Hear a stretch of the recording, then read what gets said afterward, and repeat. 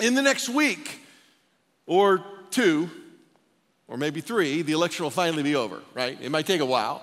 And the person that you voted for may or may not win. But I can assure you that God is still on the throne. He is not up for re-election. He is a part of it. He is an everlasting king, right? Without beginning or without end. And his principles, his values, his purposes, the word of God, prevail, they endure. It says this in Proverbs 19:21. It says, many are the plans in a person's heart. But why don't you say that with me out loud at all our locations? But it is the Lord's purposes that prevail. That word prevail means endure. They last. No matter what happens, that happens. The Lord's purposes are going to prevail.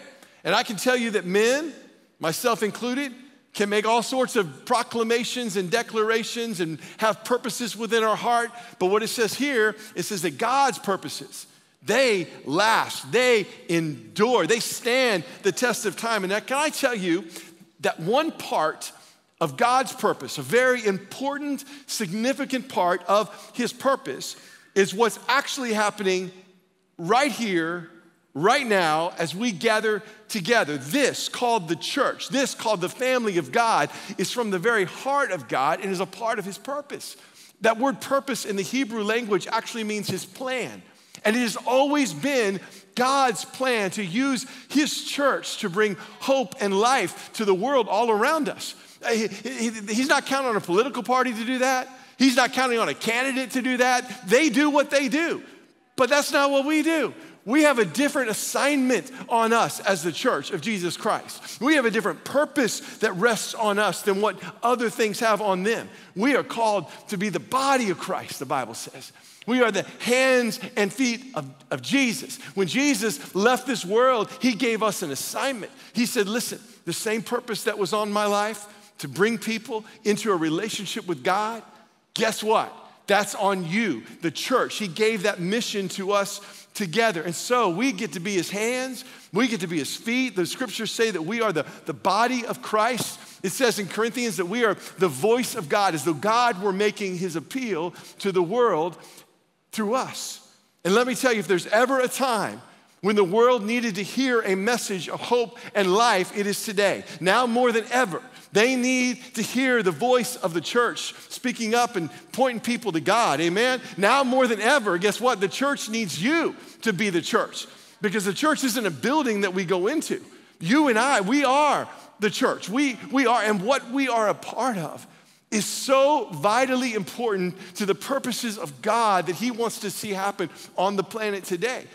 You hear me say all the time out of Ephesians 1:23 that the church, it says, is not peripheral to the world, but the world is actually peripheral, off to the side, when it comes to the church. Not because we're better than anybody, but the mission that's on our life, the purpose that's on our life. Look what it says there. It says, because the church, here's why, is Christ's body, in which he speaks and he acts, and by which, say it with me, he fills everything with his presence. See, I'm afraid that too many Christians have the church in their peripheral view, off to the side, not really that important, not really as important as everything else going on in the news and everything else going on in culture and everything else.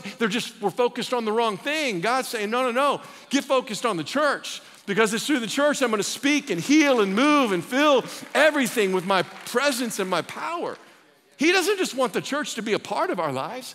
He wants this to be a priority in our lives. And I want to remind you that the church is not some man-made idea. It's actually been birthed in the heart of God himself. Look what it says in Ephesians chapter 1, verse 5. It says this: God's unchanging plan has always been to adopt us into his own family by bringing us to himself through Jesus Christ. So God's plan from the very beginning of time was to adopt us all into his family. Now, when you think about that word adoption, that's a very beautiful word, a very significant word. When you think about how beautiful and wonderful it is when a family has children and parents conceive a child, that's great and wonderful. But when parents decide we're going to adopt a child, and they go through, they pray about it, and they meet with people, and they fill out all the paperwork, and they pay all the money, and they go through all the steps to do that, man, that child is wanted. That child is chosen, right? It's not like, oops, we got pregnant, how'd that happen? No, it's intentional, right? And that's the very word that God uses to describe how much you are wanted, how much you are loved, how much he's chosen you to be a part of his family. It says in 1 Peter 1:3 that God has given us the privilege of being born again so that we are now members of God's own family. See, when you are physically born, you are born into a physical family, right? But when you are spiritually born, you're actually born into a spiritual family. Look around, you're a part of a spiritual family. And your spiritual family outlasts your physical family. Let that sink in for a minute. Your physical family is important. I mean, you got to be committed to your physical family and to those relationships. I'm not saying you shouldn't be. But your physical family only lasts as long as earth lasts, or as long as you're on the earth, and some don't even last that long. But your spiritual family, man, it lasts forever and ever and ever and all through eternity. Like, you're stuck with me, all right? We're stuck together. And that may scare some of you because you know somebody that's going to be in heaven and they wear you out. That's okay. Heaven's a big place. You can run and hide and get over there and talk and worship Jesus there, all right? But there are benefits about being in this family. We get the family name. We have camaraderie and friendship in the family. We have 24/7 access to our heavenly Father. There's purpose and belonging in this family. And Ephesians tells us we have an inheritance in this family. And it's not just going to be $20,000. And we have an eternal inheritance in heaven, like our life forever with God. But just like any family, there's benefits, but there's also some responsibilities. Like, I remember when I was growing up in the Mullins family, I had to keep my room clean. I had to cut the grass. I had to take out the garbage. And I didn't do it for an allowance. Like, I had friends that got allowances. They got like $10 a week for doing that kind of stuff. And I remember going to my dad going, hey, Dad, where's my allowance? And he says, I'm allowing you to stay in my house. That's your allowance, son. Right? I'm like, okay, I got you. There were responsibilities being a part of the family. And let me say, it's very similar to the family of God. There are responsibilities that we have to be a part of this family.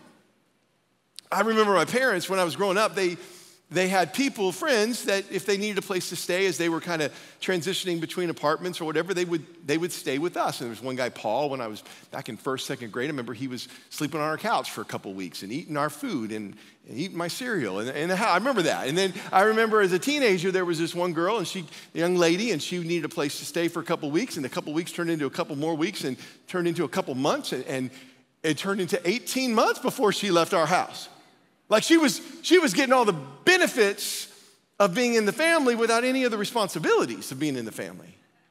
I'm afraid there's too many Christians that want the benefits of being in the family of God without doing the responsibilities of being in the family of God. There's some responsibilities here, right? There's a word for people that just hang out and don't take up any of the responsibility. Don't be that, right? God's got things for you to do. In fact, in his word, there are 54 commands, directives that you cannot fulfill apart from being a part of the family of God. There are 54 one another's as it pertains to us together.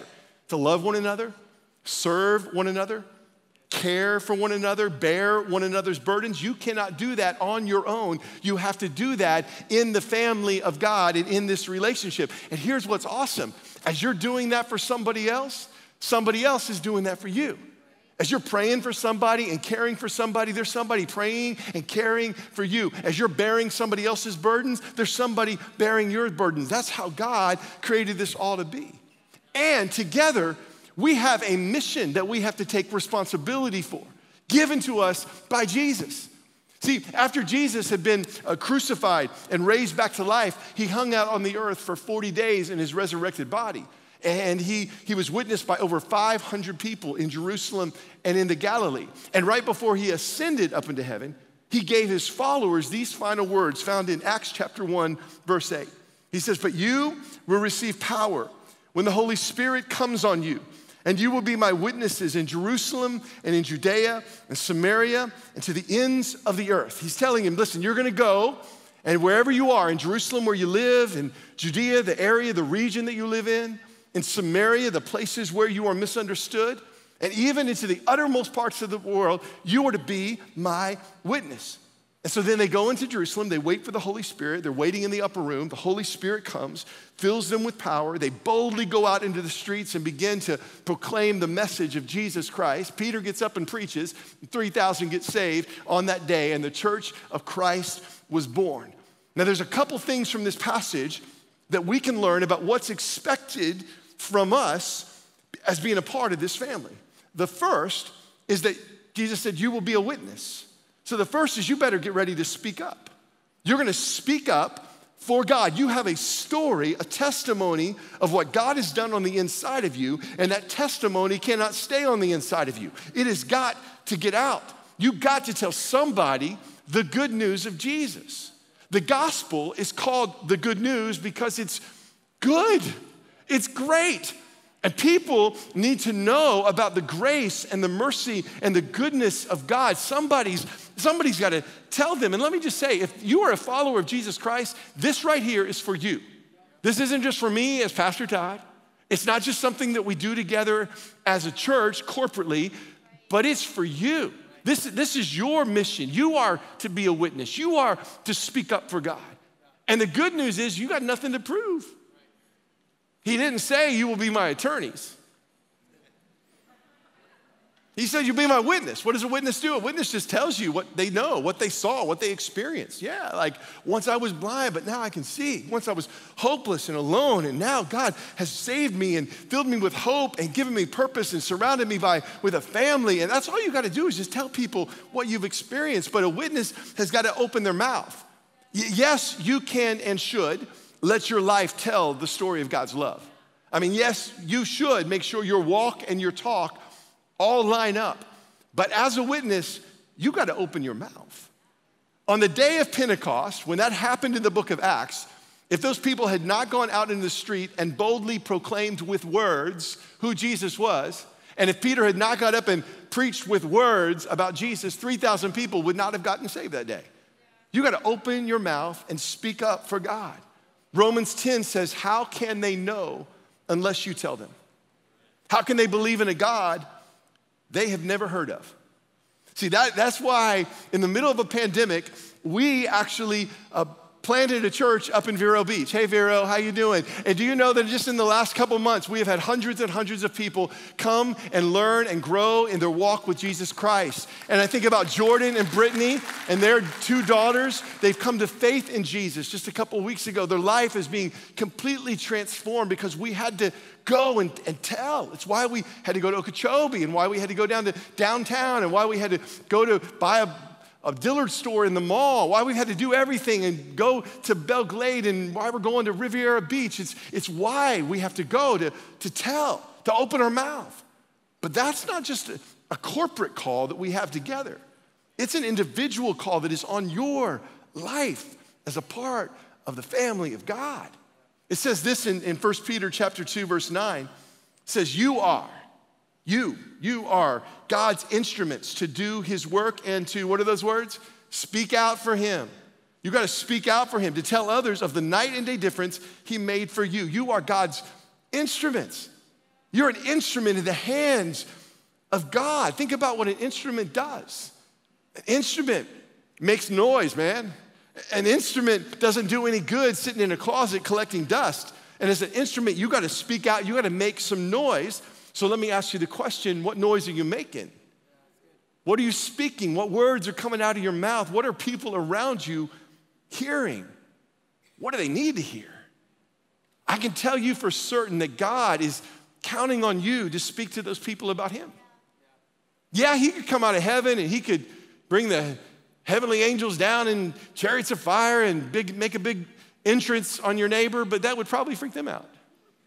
So instead, he put you living right next door to him. He put you living across the street. He put you in the same apartment building as them. And how are they going to know unless you tell them? That friend and coworker that on the outside, they're trying to make it look like they're all together, but down deep, man, there's something missing. And you know that something is someone and it's Jesus, and you've got the answer. You got it. That family member that God has put them in your family For the very purpose for you to be able to tell them about the good news of Jesus, you got to open your mouth and you got to tell them there are some people that you are going to be the only Jesus that they will ever see or experience. So make sure you speak up. Make sure you speak out. Just this week, I was talking to some friends of mine that are financial advisors, and they were telling me a story about one of their clients, and I'm not going to give you names or anything because they didn't give me the name. It's all confidential, but they said, Todd, this one man that we've been praying for years, and he's an older gentleman, and he's not a very happy man. He came into our offices for some meetings, and we've tried to talk to him about God before, and he doesn't want anything to do with that Jesus thing, is what he told him.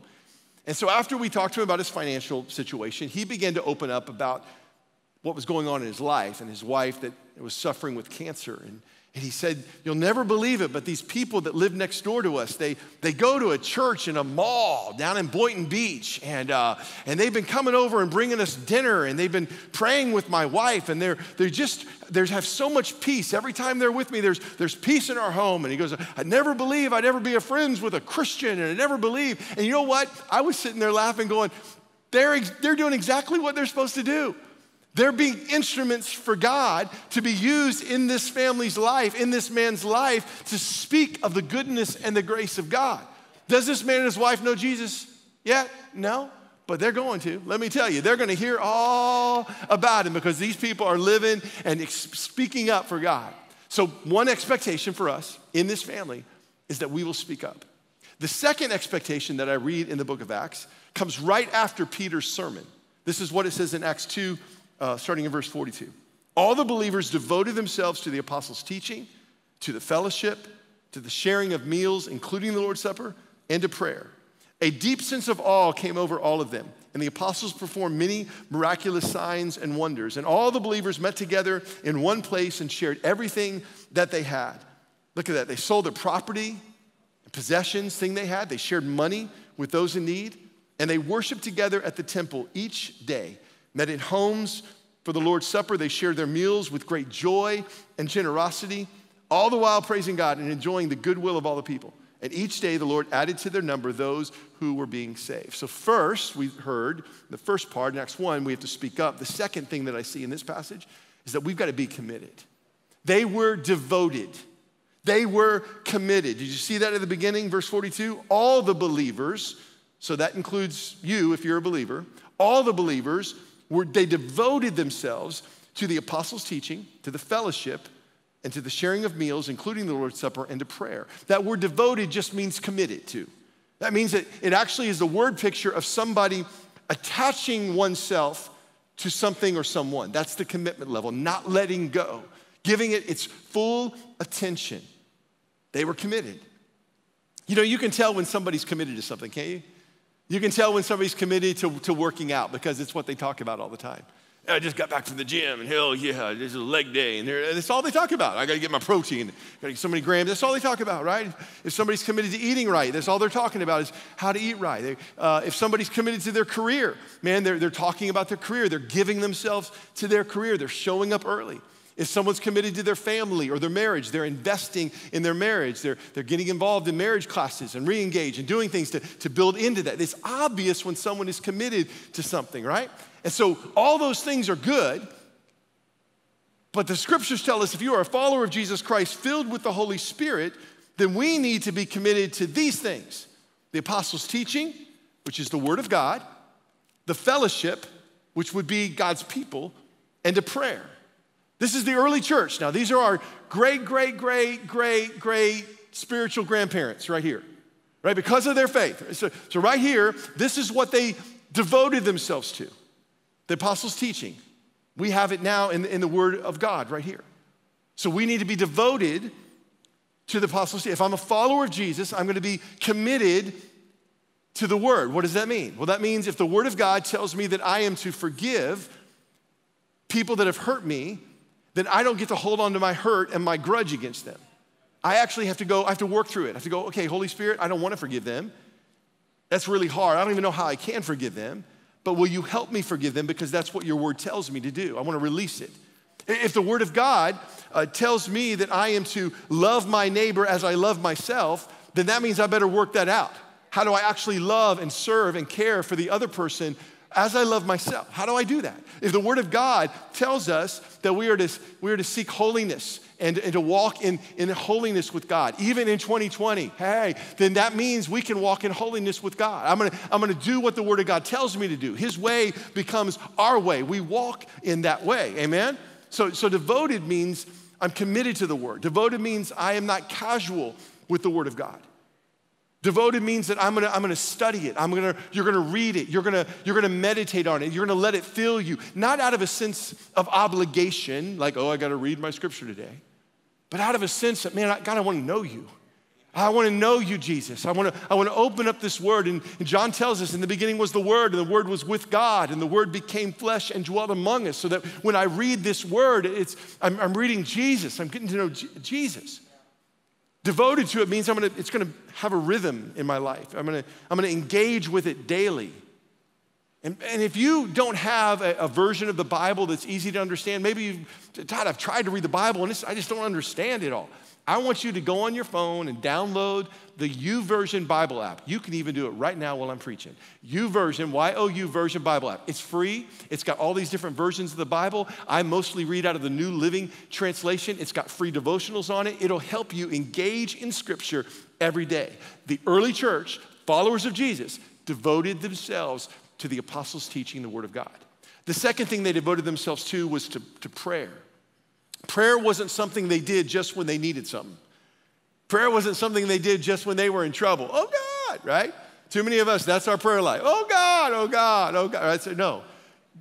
Prayer actually takes you out of the natural into the supernatural. Prayer actually takes the limits off because no longer are you limited by what is natural. You're actually connecting to a supernatural presence and power and person of God Almighty. Prayer is spirit man communing and connecting with spirit God. So if I'm gonna be devoted to my prayer life with God, that means I'm gonna have a rhythm to that prayer life. It'd be like, again, if you're all in and committed and devoted to working out, then you know how many days a week you gotta be at the gym. Like you know, Mondays are leg days and Tuesdays are shoulder days and all, cardio day. You got it all planned out. Well, why shouldn't we be more devoted to prayer than you are to the gym? This is gonna help you connect with God, right? So just, if you don't know where to start, you've heard us talk about the first 15, taking the first 15 minutes of the day. 5 minutes in prayer, 5 minutes in the Word, 5 minutes with a worship song tuned on your Apple Music. And you just listen, tune into God for the first 15 minutes. That's a great place to start. Now, if you've been saved for 15 years, you should be beyond 15 minutes. Spend a little more time with the Lord. Spend that time growing. Build that rhythm in prayer with God. I look back at these men and women, these early Christ followers, they did this every day. They were devoted every day together for prayer, for worship, for the apostles' teaching, and that devotion shaped their lives. It forged their faith, and it actually impacted the generation that would come right after them. In fact, their devotion right here that we're reading about in Acts chapter 2 actually impacts you. It has changed your life. In fact, where we are today, we're here today because of these people. We're here today because of their faith and their approach to faith and what they gave themselves to and what they were devoted to. If they had been haphazard, casual in their commitments, I wonder what faith they would have passed on to the next generation. I wonder what the early church would have looked like if they were like, prayer, whatever. Scripture, God, whatever, right? Missionaries, that's way too complicated. We don't need to send missionaries out. That's so troublesome. It costs so much money, do you know? If that was their approach, where would we be, people? Where would we be? We are actually living today as the church in the result of their devotion. One generation's devotion determines the next generation's destiny. One generation's devotion will determine the next generation's spiritual destiny. And let me make it a little more personal. Your devotion is going to determine the next generation's spiritual destiny. What are we leaving behind for those that are coming behind us? Let me meddle just a little bit. Parents, this is personal for you. Because if your kids never see you with the Bible open, if they never hear you praying, if they never hear you talking about God and the things of God, what makes you think that they will ever care to pray or read or talk about God or go to church or anything, right? Your devotion, what you are devoted to, is actually going to determine your children and your children's children's spiritual destiny, the spiritual destination of their life. You get to actually shape that. My parents, some of the greatest parents on the planet, they're not perfect, but they were pretty close. I cannot remember a morning that I woke up and did not see my mom at the kitchen table with her Bible open and her notepad, and she was having her quiet time. I can't remember one morning. Can't remember one. I can't remember a night that we didn't gather for prayer. And if Dad was home, he was leading prayer before we'd all go to bed. Just a little time. It wasn't like 30 minutes. It was like 5 minutes. 5 minutes of prayer before we all went off, just to thank God for his protection and his grace over our lives. And you may say, well, Todd, of course they did that. They were pastors. No, they weren't. I didn't grow up in a pastor's home. I grew up in a coach's home. He was a football coach. They were volunteers at church. Man, they loved the church. They put in me a love for the church at the very beginning of my life, but not as pastors. They just knew that God was in the word and God was in prayer, and we needed to invest in our family this way. They just did that. And I want to encourage you, if you haven't done that, it's okay, I'm not judging you, but start today. Man, start tonight before everybody goes to bed. Just blame it on me. Say, hey, Pastor Todd said we're all supposed to pray, so get in here, kids. Shut up, sit down. Make them go around the room and just say one thing they're thankful for, and then have a word of prayer of blessing over them. Let me tell you, day by day, moment by moment, you will begin to establish a new spiritual destiny and a new spiritual destination for the generations to come. Our devotion will impact our destiny and the destiny of those around us. And last, the followers of Jesus, they were committed to the word, they were committed to prayer, and they were committed to each other. They were committed to the fellowship, it says. The fellowship they had in Christ, which is where we actually get our church name, right? From this verse in Acts 2:42, Christ Fellowship, the name comes from right here. And I want to point out that this is not an afterthought. It's not like in the scripture it says that they were devoted to the word and they were devoted to prayer and they hung out. No, they were devoted to one another. They were devoted to the fellowship of being together. It wasn't a secondary thought. It wasn't an afterthought. I've met Christians that are like, yeah, I'm into Jesus. I'm just not into that church thing. And I hear them say that, and I'm going, they don't even know what they're talking about. And they're not reading their Bibles, because Jesus was all about the church. He was all for the church. He came to establish the church. He gave his life for the church, it says in Ephesians, that he laid his life down for us. So if Jesus would die for the church, how should I live? How should I care about, focus on what he died for? See, before you and I were ever here, the church was here. And because the church was here, we're all here. I'm not talking about Christ Fellowship, I'm talking about the church. And long after we are gone, the church of Jesus Christ, until Jesus comes back, is going to be here. Governments have tried to shut down the church. People have tried to shut down the church. Our leaders have been martyred in the church. Church has been persecuted. But man, it marches on, because it is not a man-made organization. It is a God-breathed, God-ordained organization, breathing, living being that the gates of hell cannot even prevail against. And there are some things that God has for you in this family that you can't get anywhere else. You can't get it at your job, and you can't get it at your gym. He's got things he wants to do in you. He's got things he wants to do through you. He's got people here in his body that he actually speaks to and he guides through his spirit that are actually going to speak words of life over you. Prophetic declarations that will help you step into everything God has called you to be. And you're not going to get that at Publix. You got to get it here. You got to be connected and be a part of it. See, we got to have people in our lives, people ahead of us with wisdom and experience that are going to call us up. People beside us that we're encouraging and cheering them on so they can run their race. And then people behind us that we are helping to lead, to follow after God and setting a pattern for them. That's what God has for you within his family. And you read in the book of Acts, as you read through the rest of it, they cared for one another. They prayed for one another. Look again at verse 44. All the believers met together in one place, shared everything they had, sold their property and possessions. They worshiped together in the temple. They met in homes. They shared their meals. Look at that, with great joy and generosity. Great joy means they were having a party. God doesn't want you to miss out on the party. I don't want you to miss out on the party. I don't want you to miss out on what God has for you in his family. And as you commit yourself and renew that commitment to God's family, there are things that God will do in you and through you that you can never even imagine. My life has been forever changed because of my relationships that I have made in the family of God. People that have prophesied over me, spoken the word of God over me, challenged me up, held me accountable, loved me when I wasn't very lovable, helped me be the man that I am today. Man, I don't know where I would be without the Church of Jesus Christ. And I am no special. I'm not special. I'm no more special than you. God's got it for you. He wants you to experience it as well. So I want to challenge you. I want to challenge you from the scripture around these two expectations of being a part of this family. Number one, you're going to speak up.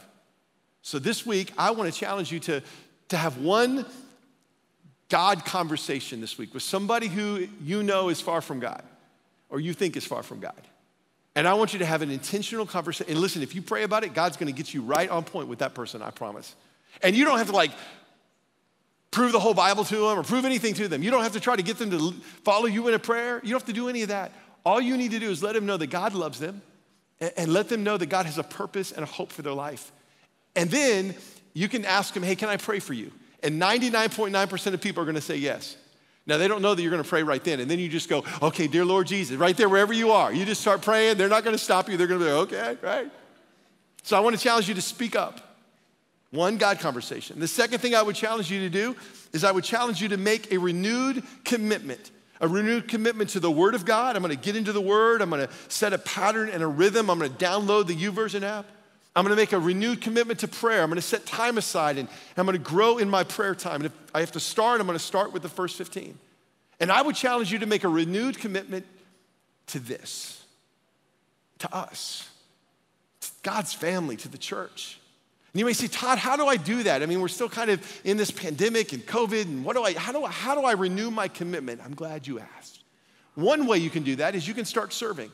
If you're online or you maybe don't want to serve in a way you've served before, we have ways you can serve and participate. If you've been on Dream Team, we need you back on the Dream Team. In fact, as church is building and we're moving forward and we're building forward, now more than ever, we need you in your place to help us move the church forward in this season. We're getting ready for Christmas. You can even just mark it in your mind. Okay, Christmas, I'm coming back and I'm serving at Christmas. Okay, you can text the word serve to 441-441 and we'll send you the information how you can get involved.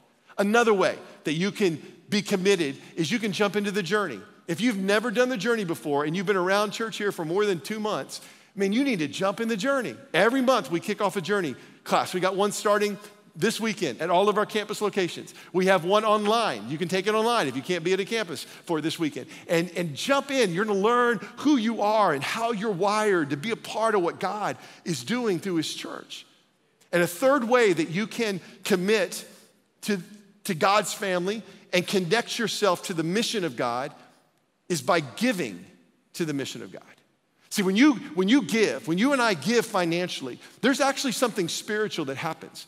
Jesus said that where your treasure is, there your heart will be also. And if you haven't really cared that much about the work of God and the things of God and whatever, I would challenge you to start giving to it. Because as soon as you start giving to it, you're going to care all of a sudden. Your heart's going to be attached to it. And there's something supernatural that happens when we can take something as common and as ordinary as a dollar bill, and it takes on some spiritual anointing to partner up with God for the work of God and the purposes of God that prevail and last. You get to be a part of things that last for eternity. Do you know that when we give together as a church, you are supporting missionaries right now today around the world that are carrying the name of Jesus into places that you and I don't even know how to pronounce, to people that have never heard the name of Jesus before. When you give, you're part of that. When you and I give every week, we are part of building a foundation where thousands and thousands of children and students and young adults are building their lives on the foundation of God's truth. And they're not going to make the same mistakes that some of us have made. We get to be a part of that. When you give, we're a part of actually planting churches, life-giving churches, a lot like Christ Fellowship, all around South Florida, all around the upper Midwest. We even are planting churches in California. Dear God, they need some churches in California. You know what I'm saying? You're a part of that. Last year, we helped to plant 65 life-giving churches with 18,000 people in them. That's amazing, right? But it doesn't just happen. It's because we're devoted. We're devoted to God, to His Word, to prayer, to one another, and to the mission that we have. The early church's devotion changed the world. And I believe that our devotion, when we're devoted to the same things, it's gonna change our world. It's gonna leave a lasting impact in our communities and in the nations of the world. I wanna pray 2 prayers today. I wanna pray a first prayer that we will all renew our commitment. And wherever the Lord might have spoken to you, whether it was with word or prayer, or maybe commitment to the church, his church, I wanna challenge you to take a moment and make that personal between you and the Lord. And then the second prayer I wanna pray for those of you that need to make a commitment to Jesus. Maybe you've never committed your life to him. Maybe you've never turned over complete control to him. That is the beginning of you finding life and finding purpose and walking in the abundant, full life that he's got for you. It's in that relationship with him, not religion, but a relationship that you get to have with Jesus. And so if you want that relationship, or maybe you need to restart that relationship, that second prayer is gonna be for you. Would you bow your heads as we pray together? Father God, we thank you for your word that reminds us who we are and who we're called to be. I pray, Lord, that we would this week speak up for you. I pray that, God, you get that one person in front of us to have that one God conversation that will just help them know that you love them and are for them. And then, Lord, we renew our commitment to you. Right where you are, just make it personal. Whatever you need to commit to, whether it's the word, prayer, or the church, just say, Lord, I commit to. Make it personal.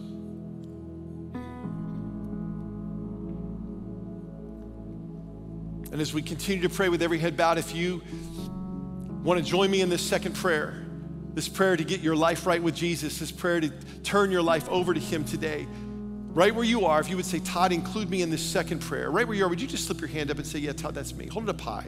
Let me see it. All the campuses, yeah.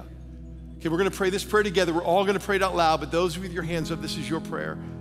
Pray this with me. Say, dear Lord Jesus, today I give you my life.